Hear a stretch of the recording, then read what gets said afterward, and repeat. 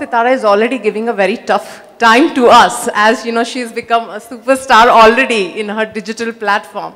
So can we see her together, you and Sitara working together? And have she expressed her point of view, Dad, I want to be like you? Is she said sometime, wow, I want to be like you?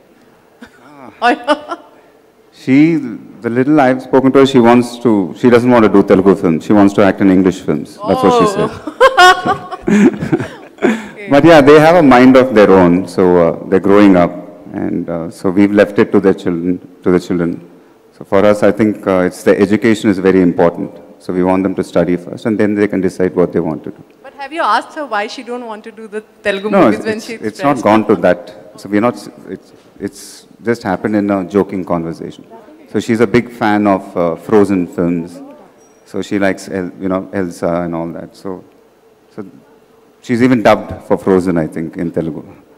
So she has like I said, she's 9 years old, and she's going on 14 or 15 years, like that. So she's not, in the sense, like I said, we've not forced anything on our children. So we've left it to them to decide what they want to do. I've never thought about that. I'll be nervous to act with my daughter, to be honest.